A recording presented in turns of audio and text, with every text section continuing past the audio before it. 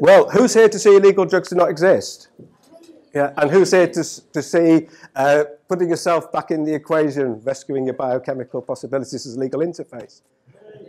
Okay, well, it's been billed as two things. So last night I mixed the two together. It's a bit like you don't know what takeaway to have, whether to have pizza or curry. So you have curry and a pizza. You're going to get both talks crammed into one, and hopefully everybody will have a transformatory experience today. This is a little bit like a workshop. If you've got any real questions that are burning and you're not following what I'm saying, make yourself known. I don't mind. It's not that formal. So the idea is that we have a transformatory experience and we really understand the paradigm that is the law and language, because that is what this is about. So here we go. First of all, I'd like to just mention how I got into this. It's going to make you spin listening to this, I think. Yeah. So I don't know how many people know this gentleman. I was working as a criminal lawyer, and in around, I think it was about 2006 or 7, I had a phone call in the middle of the night from a prisoner who used to make his own LSD. He was known as the Wizard, Casey, and he'd been banged up. And he found out about me because I was working as a solicitor, and I'd had some things quoted in various cases on drugs. And Casey found out about that and decided to give me a call. And he used to call night after night talking about the law. And before I actually got to meet him, he'd already studied law for about 2 years in prison.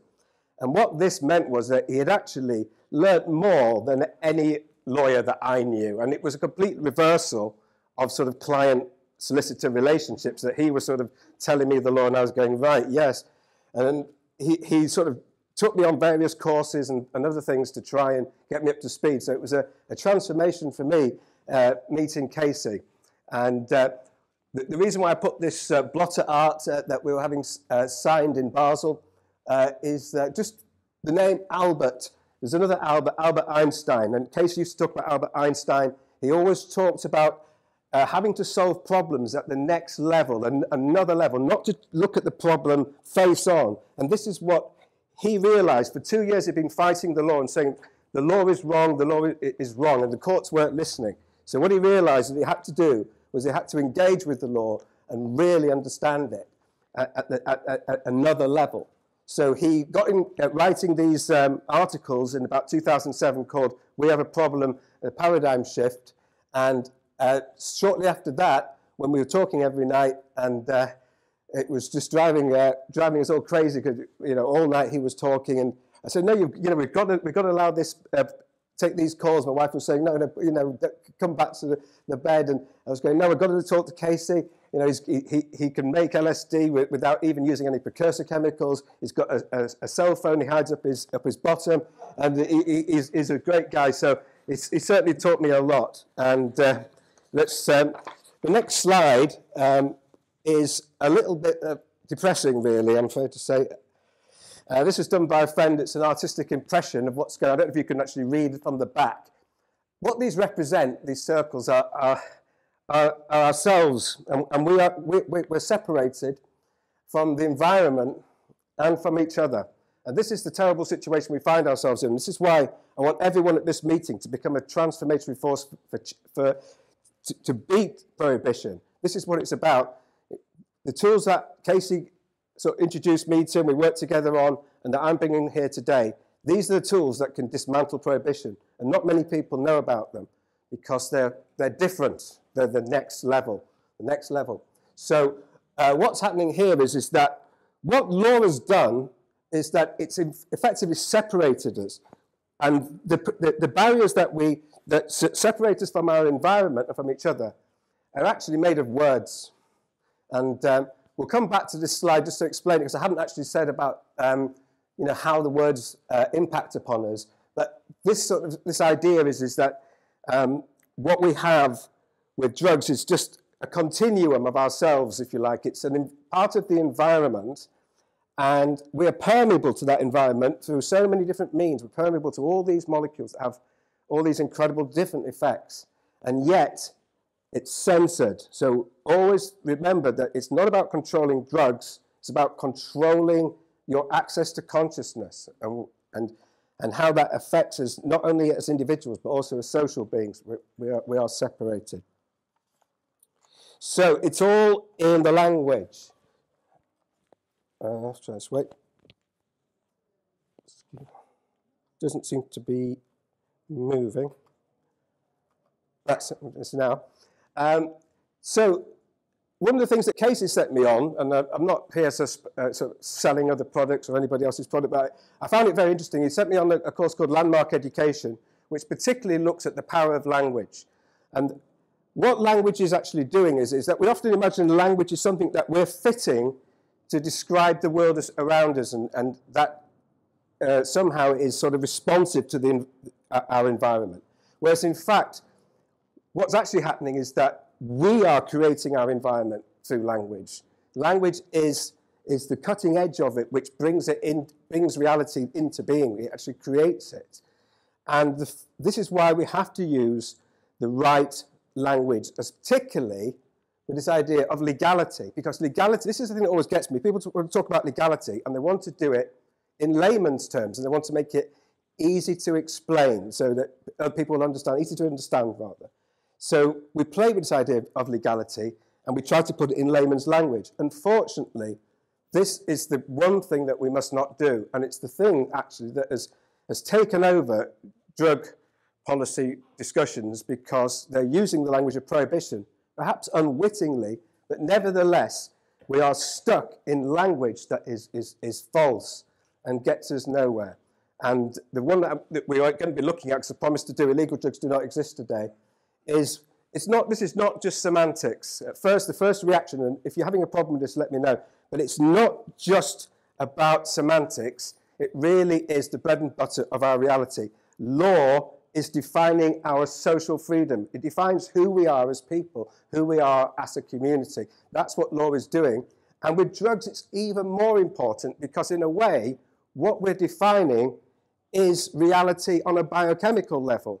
Which molecules that we can have synergies with, which molecules come through our natural permeability and affect the way that we think. And the permeability that we have has been obscured because we actually have a blanket censorship. The only things that can get through this membrane are things like nicotine and pharmaceuticals, and alcohol gets through this membrane, but everything else is not allowed through. Now, you may think that, well, I do plenty of drugs in my spare time, so this censorship that the speaker's talking about is not actually real. So I'll come back to that in a second. But it is, even if you manage to obtain so-called controlled drugs, I don't call them illegal drugs, controlled drugs is the legal term. I'll come back to that expression because it's also got problems. Because it's it's another, what we call a transferred epithet, and this is a short version of speaking, so that rather than saying these are drugs, that there are controls that apply to us in respect of those drugs, we just call them controlled drugs, even though that sort of makes out the drugs are being controlled. Of course, you can't actually control the drugs. Not only is it an oxymoron because we're completely lost control of controlled drugs, but actually it's a linguistic impossibility and it's a philosophical impossibility. You can't control drugs because drugs don't behave. You can't tax drugs because drugs don't have money to pay you. You can't legalize drugs because drugs cannot be illegal. You can't decriminalize drugs because drugs are not criminals.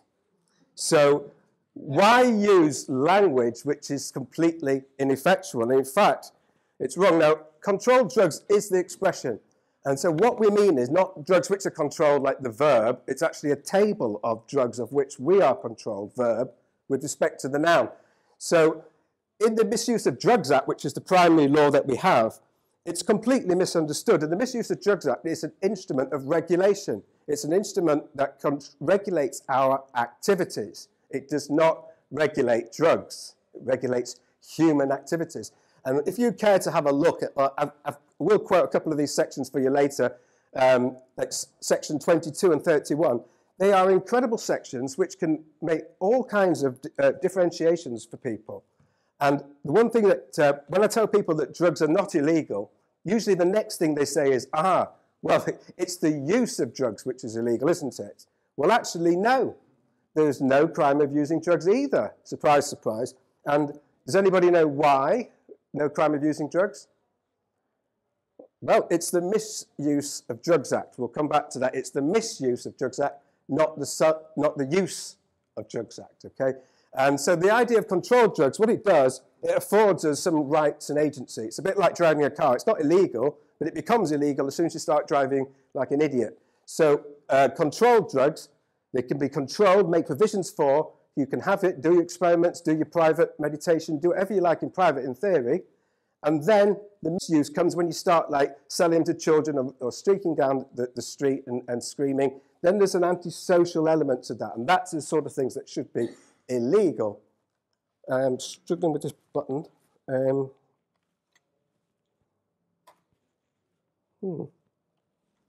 Right. Yeah,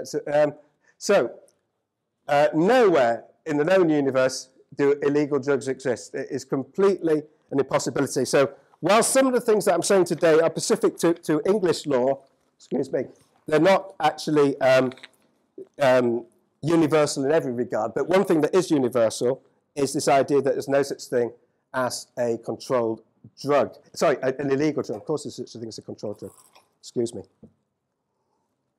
So the problem with illegal drugs, I mean, if it's not enough for you that they don't exist, then that should be enough reason not to talk about them, surely. Why talk about something that doesn't exist?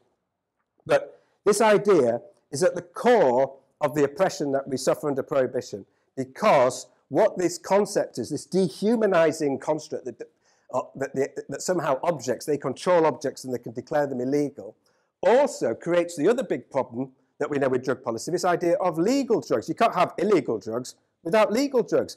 But what do legal drugs mean? We think this is alcohol and tobacco, don't we, and things like that. Well, not exactly. What legal drugs really are the people who are allowed to profit out of dangerous drugs and to sell you those drugs without any kind of consequences under the Misuse of Drugs Act. Yes, there is separate legislation about how to run an off-license and all that kind of thing, but they're not counted as drugs because of this category error that you've got your illegal drugs and you've got your legal drugs.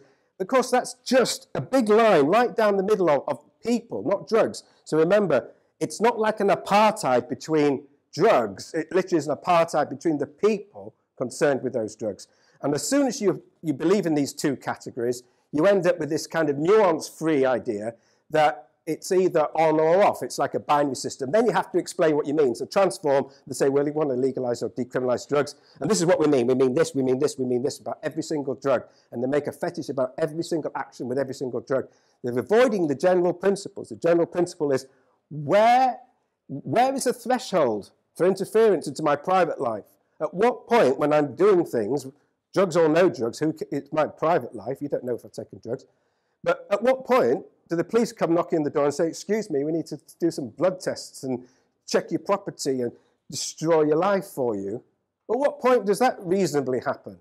Well, it doesn't just happen because I've got drugs. It shouldn't just happen because I've got drugs in the drawer, but it does because they're illegal drugs, of course they're not. But all those nuances of how to treat people have been lost under this agency-destroying idea. So the other thing is, a lot of people talk about, they'll say, let's get rid of the Misuse of Drugs Act. You know, it's an absolute pig, and, you know, we don't need it. Well, yes, it is being used for some very, very bad purposes, but actually, as Casey worked out, this was his speciality, is to look at how actually the law that we understand it is actually a mirror image of actual law. So that the law doesn't make drugs illegal at all. It's meant to, and this is why there's no crime of use, it's meant to regulate people.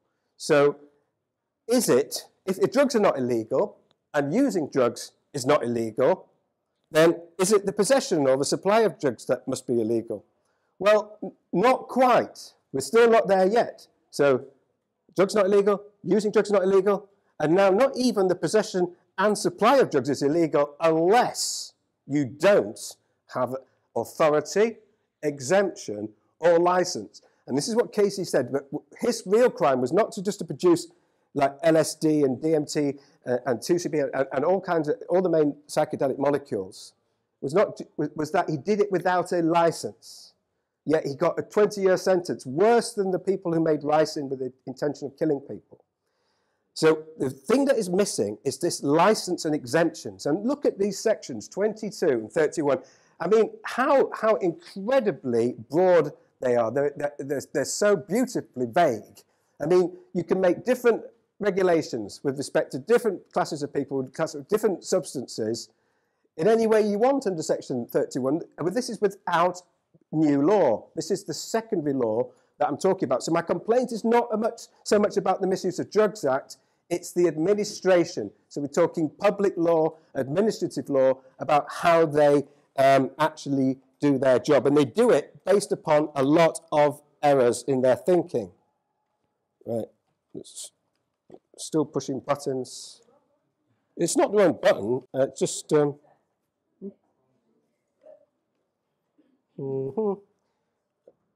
Right, so these regulations that I'm describing, when I talked about this impermeable membrane around all of us, which is made of words, which is made of this idea that there are illegal drugs that cannot get into our system, it's these regulations that actually make the law constitutional. I don't know if anybody had heard about a case in Vancouver for safer injection facilities, an organisation called Insight. Now, they took their case because the ministers refused to allow them to have safer injecting facilities. So what they did was they took a case to their high courts, Supreme Court, through their charter, which is a bit like our human rights instruments, which, for what they're worth, the European Convention of Human Rights instruments. And they've got a Charter of Fundamental Freedoms. And what the court said was that the minister is supposed to use two sections in their law, which are, in their law, it's sections 55 and 56. In our law, you can see it's sections 22 and 31. This is how the minister makes the law constitutional. So it's not a blunt instrument to violate people that shouldn't be caught up.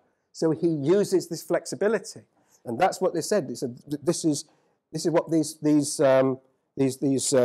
exist for. So I'm just going to try and move it on. So the permeability, back to that slide, I mean, what's making it impermeable is the misuse of words. This idea that these illegal drugs are impenetrable.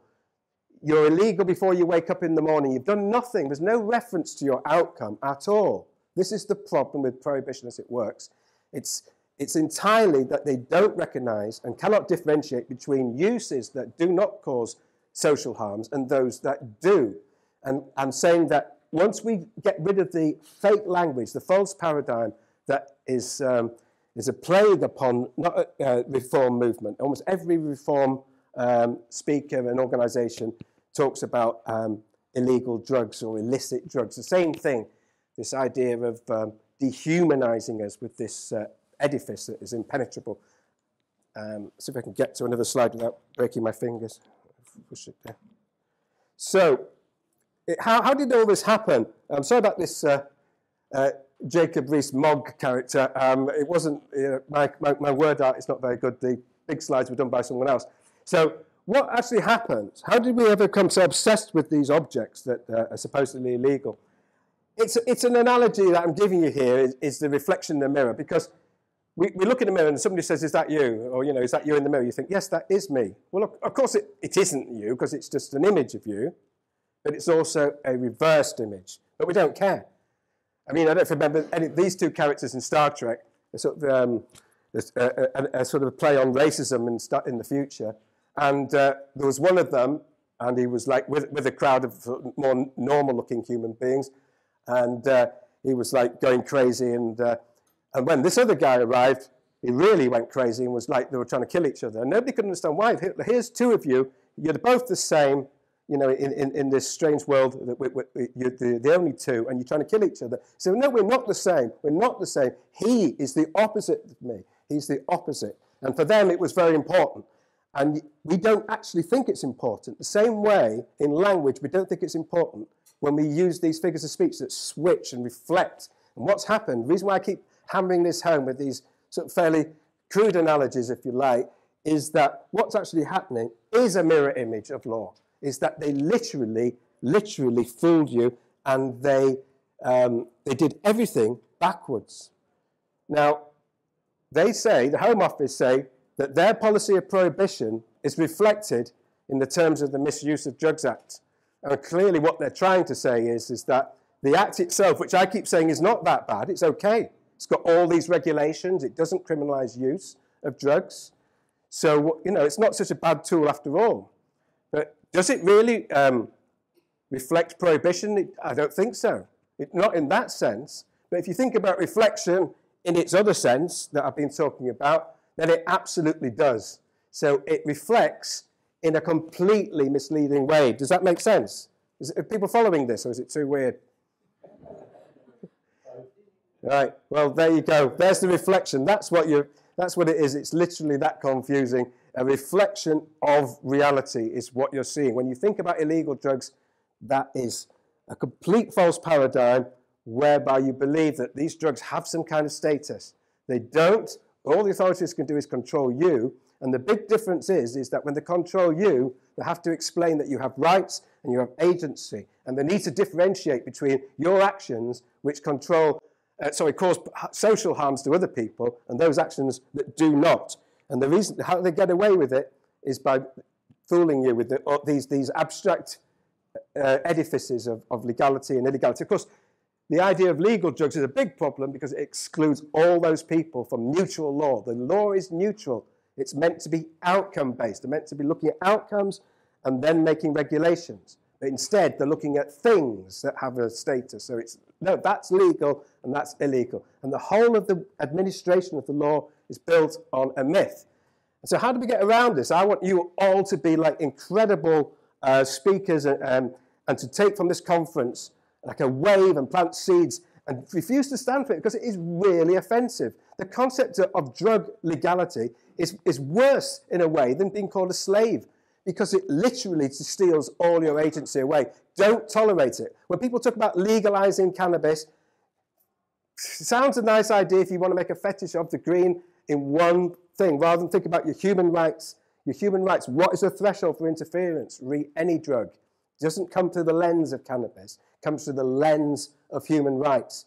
So don't get sold down the river that because somebody's got a license to do something with one drug, this is the thin end of the wedge. It isn't necessarily the thin end of the wedge. It may be a way away from your freedom.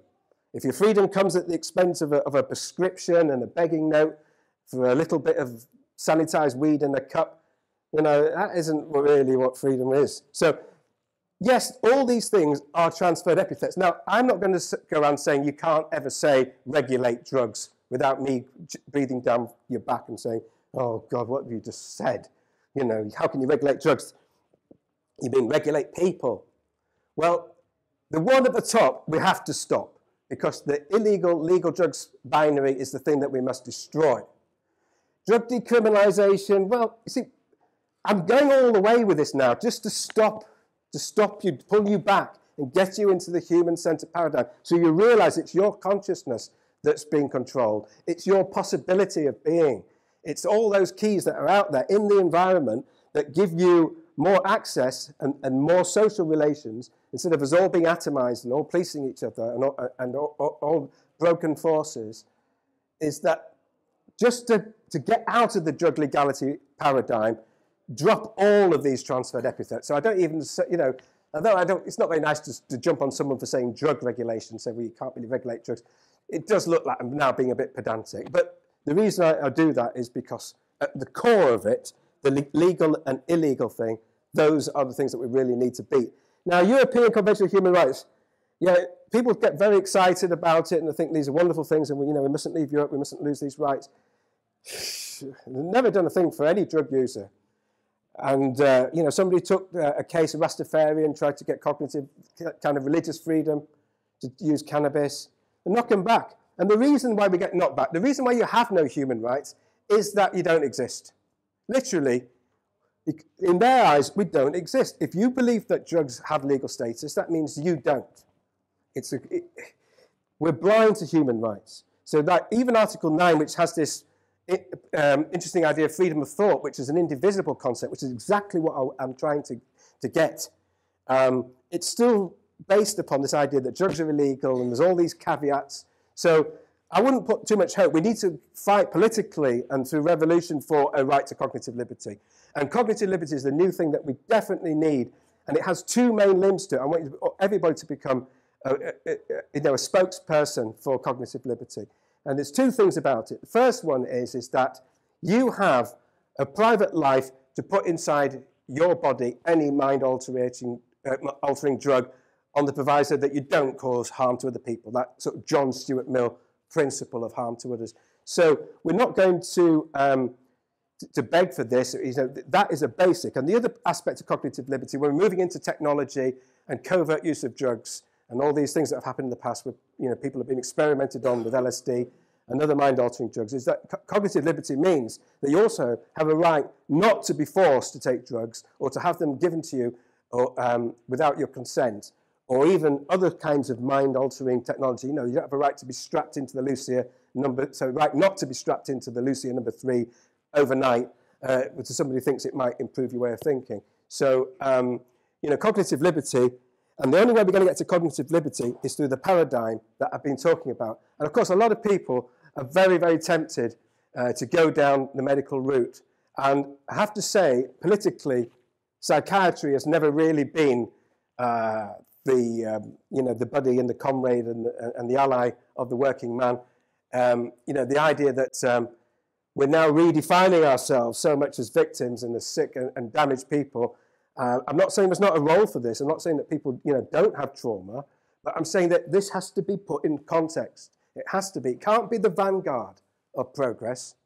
It can be a part of it, but we must always understand that what people are trying to get licenses for is based upon an administration of law that is not suiting us at the moment. So it's not just that they need this little favour that they can control. Doctors can control our keys to the citadel, as it were.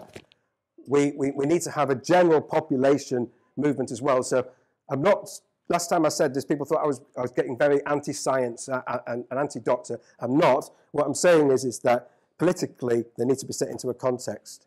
And the at-risk society is something which has really taken root since the destruction of the collectives at the end of the Cold War. So all of those trade union movements that used to give us solidarity, they've been broken. And now we're into the stranger danger and fear. And the beast is, the point of this, we need to slay the beast. I think we're going to run out of time. I don't like these making dangerous safer kind of nihilistic campaigns, a balsa wood chainsaw, I'm not sure what that's about.